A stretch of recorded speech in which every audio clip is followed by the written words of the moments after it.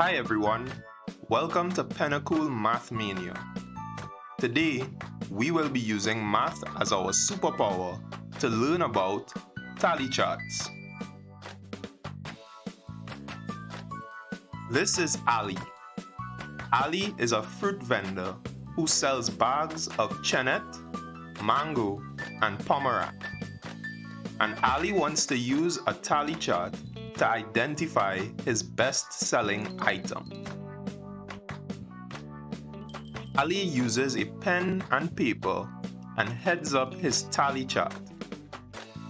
In the left column, he lists the different fruits he sells. Each time he sells a fruit, he makes a mark or tally in the middle column next to the one he just sold.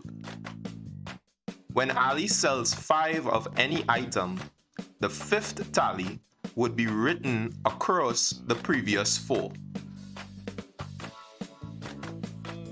At the end of the day, these are all the tallies that Ali made while selling his items. Now, he must find the total frequency of each item by adding up the tallies made. Each tally with 4 vertical strokes, together with a diagonal stroke, is counted as 5.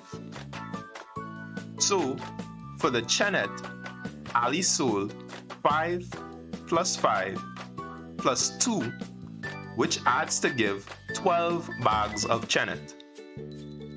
For the mangoes, he sold 5 plus 1, which adds to give 6 mangoes. Lastly, for the pomerac, Ali sold just 3. After Ali has tallied up all of his items, he wants to know what is his most popular item. Can you tell which item is most popular? If you guessed chenet, then you are definitely correct.